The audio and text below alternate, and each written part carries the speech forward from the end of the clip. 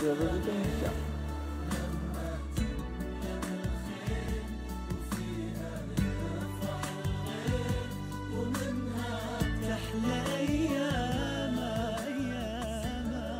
Welcome to Kuwait, and thanks for accepting Tamkeen's invitation.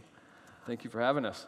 I still remember the first day when Five Guys opened in Kuwait. It was something similar to the videos you've shown in Covent Garden and in Dubai. But I was surprised that 13 years from 1986 till 2002, and then you started to operate and to expand. This process is very, very slow. I know you will say that we are focusing on the brand, we want to be sure that our expansion will be very well, but still, 16 years in this industry, don't you think you guys were very slow? Not for us. If we would have gone any faster, I think we would have never made it. You have to remember, in our case, it was 5 young boys that started the business. And so I think if they would have tried to franchise in 92 or 95, let's just say, with 2 or 3 restaurants, I don't think they would have had the confidence to say no to the chicken sandwich or no to the salad or no to onion rings. And so those years allowed them to grow with the brand, get comfortable with the brand, have confidence in what their brand is. And I think that confidence is what fueled a lot of our success. When you franchise, you're hiring a bunch of, you're partnering with a bunch of very smart, very successful, generally entrepreneurs that will come at you with a lot of ideas. And some of them are very good, but some of them can also distract the brand, and you need to have the confidence to say no. Okay, so within those 16 years, you've tried a number of items. You've tested the chicken sandwich, for example, and the salads and whatever. Did they go through this whole process? Yeah, so they didn't, not specifically chicken sandwich or salads, but they tried a ham sandwich. They tried a number of other little things. And they always came back to, if we just focus on a great burger and a great fry, we can execute that every single day, and that's what's going to make us. Okay, from 2002 till 2013, what is the difference between expanding inside the United States and expanding overseas? If you have the same brand, it's the same burger that is served in Kuwait, London, or New York. So why did it took that long to go internationally? Well, in many ways, there's nothing different about international, except that it's a lot farther away, and the cultures are different. And so, again, it comes back to confidence. We had more confidence telling our franchisee partners in California that they didn't need a California roll to make us successful. I don't know that we had that confidence for the Middle East or for Europe, where they might say, you have to have this or you'll never make it. And so, again, I think we needed to build our confidence with our partners over time, and build a business that was profitable and had cash flow to support international growth. International growth is expensive. Mm-hmm. If I applied to Five Guys to open Five Guys in my country, anywhere in the world, what is the criteria that I should follow in order for you guys to give me the approval? Yeah, ours is not textbook. As you can see, nothing about us is really textbook. But first of all, you've got to have some business background that shows you have business acumen, you understand how to grow a business, how to manage a business. That's sort of a foregone conclusion. But after that, we look for 2 things. And one is, do you have passion for our brand? And we can find that out through spending time together, whether or not you're just looking to make some money and flip this thing in a few years, or do you have passion for the brand and the long-term health of the brand? And if we start to feel that that's there, then that checks that box. The second box that we have to check is, do we like hanging out with you? And the Al Sayer family, who I think Hamad's going to speak here soon, when we came and spent time with them, we came to Kuwait in, I think, 2013. And we walked the streets, and we had dinners and lunches, and that connection happened where they obviously had the business acumen. They're successful businessmen and women, and a successful business family like ours, because we're a family business, still private. They showed incredible passion for Five Guys, and we really liked hanging out with them. Yeah. They know the Kuwaitis very well. They know they will eat Five Guys, definitely. Yeah. And so those three things, if any of those things aren't there, you could have the first two, and a lot of people would sign them up for a big fat check. But if we don't have number three, we're not interested. It's hard to travel. It's hard to spend time away from your family. And so when you're making that sacrifice, you want to be with people that you like and you respect. Now, I think you've been, the first branch in the Middle East was in Dubai Mall, right? That's right. That was 2 to 3 years ago, maybe? 3 years ago, yeah. How do you evaluate Five Guys in our region, the GCC, the Middle East, and if you compare it with the whole world? How do you see our region? The GCC is leading the world. We eat too much, huh? You eat. You like burgers and fries. No, the partnership here, our partners, we have 3 partners in the GCC. All 3 have been awesome stewards of the brand. They've been great partners to us. They've been good friends to us. And the consumer has been good to us. And that unwritten contract has happened here. Again, we opened in Kuwait, and there was a line. Yes. That's the brand. And it's the contract that we made with all those consumers over the years, and it came back to pay dividends right here in Kuwait City. Are you planning to expand more in Kuwait? We are. I'm going to look at sites tomorrow. Great. For technology, there's new applications every now and then in the whole world, like Uber Eats, for example. In Kuwait, we have Carriage. Even with technology, Five Guys always comes last when adapting with those applications. Yeah. Why is that? I'm glad you noticed, because it's intentional. One is we're very stubborn. That's why we've only added one menu item in 31 years. We feel like part of the value of the experience, or the value of the ticket price, is the experience in the store. You get to have the free peanuts. You get to listen to the rock and roll music. You get to smell it. You get to see the crew working hard on your custom-made burger. And so we've always been reticent to offer too many avenues for people to get our burger and fry and not get that part of the value equation. What we also can't do is have our heads in the sand and realize that consumers are changing how they interact with brands, how they are living their lives.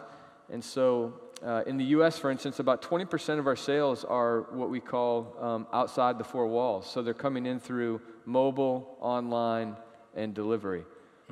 And that's just the way the consumer wants to interact sometimes. They may come into Five Guys on a Saturday after a game, but on Tuesday night, when they're home in front of the TV, they want to pick up their phone and have it delivered to their front door, and that's fine too. Talking about the brand, is there a difference between an offline brand and online brand? Do you compare, or do you have different strategies when the online appearance of Five Guys and those applications, if you are going to participate in them, and the offline appearance of Five Guys? How do you differ? So explain, I want to make sure I'm answering that right. The difference between online and offline? As a brand, your appearance in those applications. There's definitely guidelines, different criteria that you should follow. Yeah, so I think the visual online or offline is the same. I think we're pretty consistent there. It's the other elements that of your senses that you don't get when you're ordering online, if I'm following the logic there. So you can go in and you'll feel our brand, you'll see it, and it'll look strong, and it'll look like what you've seen your whole life with our brand, but you don't smell anything. You can't hear the sizzle of the burgers on the grill. You can't hear the rock and roll music. And we think that those other senses create value in the experience. And we hate giving that up. But we understand that some consumers... But you should be there. That's right. You said that when you open a new store, I've seen that in Kuwait. You said in London and in Dubai, you don't spend any marketing campaigns. That's right. Asking the people to come and visit. Is that only for the first days of opening the store, or it's in the whole Five Guys history? You don't spend marketing. I'll try to make this quick and simple, but it's more. We don't spend any money on paid advertising, zero. We're a $2 billion multinational brand, and we pay no money for paid advertising. We collect 1.5% for marketing. And again, I'll try to simplify this. We secret shop our stores twice a week, a day shift and a night shift. The day shifts get stacked ranked, the night shifts get stacked ranked. The top third of both of those shifts get the 1.5% back. So if you were working a shift on a lunch and you won the secret shop for that week, meaning the burger was great, the fries were great, the bathrooms were clean, there were no smudges on the window, the crew was smiling, on and on, they will win, the crew will win $300 or $400 that they get to split amongst themselves. In 2017, we will send $26 million back to our crew members, rewarding them for doing well at how they treated a customer, which goes back to that unwritten contract. If you treat the customer right, give them a great burger, a great fry, a good experience, they're going to go tell their friends. So we spend money on marketing, but it's not paid advertising. It's very, very different. In the F&B industry, there is a number of trends that comes and go every now and then. I'm sure you've noticed that in the past decade, the healthy fast food concepts are coming up. How could you manage to position Five Guys as a brand to match the international trend that we are healthy, we are clean, we are not like the junk foods, the bad examples that we see on the media? Five Guys is different. How do you do that? So first, I think you always have to differentiate between a fad and a trend. Never follow the fad, it's short-lived. Trends you need to watch, and if you feel like they have some legs, you need to pay attention to them. In our case, delivery we're starting to embrace because it's a trend that we think is just part of the culture now. When it comes to health, we have obviously not followed that trend. We added a new menu item, it was a milkshake with 800 calories or something. So, but here's what we do. We don't advertise, as we just talked about. We don't discount our food. We don't give away product. We don't try to convince people that you should be eating our food 3, 4, or 5 times a week. We're not trying to convince people that a burger, a fry, and a milkshake are healthy. It's fresh, made to order, but we don't try to use words that trick the consumer into thinking, maybe this is healthier than I thought it was. It's a burger, it's a fry, and it's a milkshake, and it's a Coke. You should come in as often as your lifestyle allows it. If you exercise a lot, you work out a lot, maybe you can come in a couple times a week. For a lot of our consumers, and they tell us, Five Guys is a treat. They come in every 4 to 6 weeks because it's a treat. It's where they indulge on something that they love, it tastes great, but they know they can't eat it all the time. How many times do you eat Five Guys a week? Too many. Too many? Yeah. So if you go to the gym a lot in order to maintain. Hamad has me running around this town like crazy. I probably burned 4,000 calories today. Interesting. The packaging inside the store, you know, you guys are very basic when it comes to wrapping the sandwich, the bag that I get after I pay for my food. Is this part of the classic standard branding position for Five Guys? It's very, very basic. Why is that? Yeah, I wish Jerry Morrell could be here to talk to you about that kind of stuff. I can share it with you, but he's just so awesome to listen to. Everything about Five Guys is done for a reason, and Jerry felt like he wanted to reinforce at every point that we were putting all of our money into our food, into the produce that we bought, into the potatoes we bought, the beef that we bought, the bread that we bought, and so we didn't have a fancy bag. We just had a cheap brown bag, and we wrap it in tin foil because it keeps the burger nice and warm, and we put the extra scoop on because we want to under-promise and over-deliver. And so all that packaging and sort of the real stripped-downness of our stores was to reinforce that if you spend $1 with us and we're going to keep a little bit of profit, we have to spend that other somewhere. And we put some of our marketing dollars into the food. So in other words, we could put a point of our margin into advertising, or we could put it into better produce, better beef, better buns, and that's what we do. Okay, but packaging still important. You know, you're talking about how the brand should be very strong. So it's not all about visual, right? It's about the concept itself and the quality of the product. Yeah. Perfect. I've already started to get some questions from the audience. Sure. I'm sure that we have more questions coming now. So the question that I have right now is that as a recommendation for any person who want to start an F&B concept, is it better to hunt for a good international brand and take it as a franchise, or to start his own brand from scratch? If I have those two opportunities, what do you advise? Well, I'd be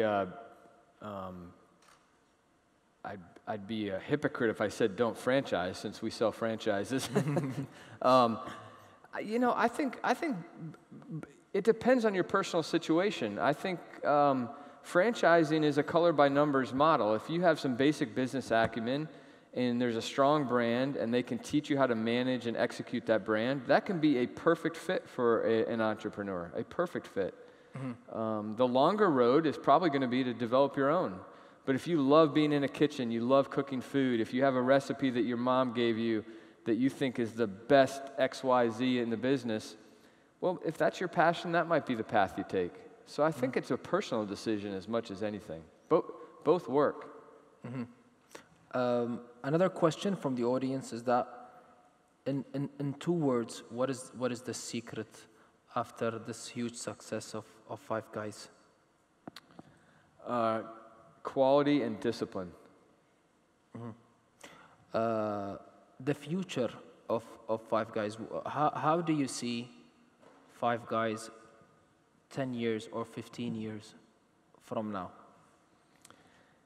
You know, we've been asked that question since I started here, and I always answered it this way. I mean, there's the blocking and tackling. We have to pick more great partners like the Al Sayer family.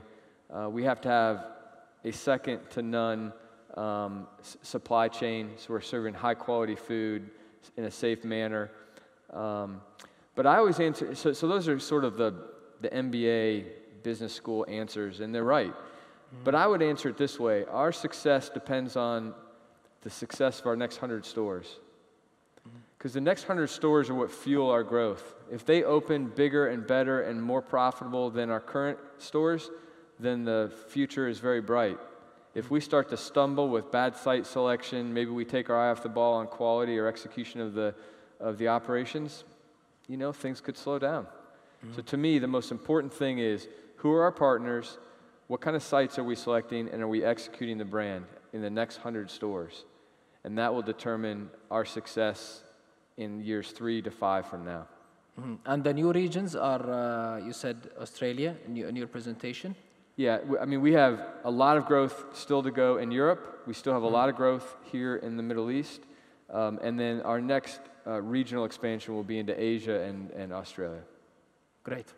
Thank you very much, Thank you. Sam. It's a pleasure having you, and thank you for accepting our invitation. Glad to be here. Thank you so much. Thank you very much. Good luck, everyone. Thank you.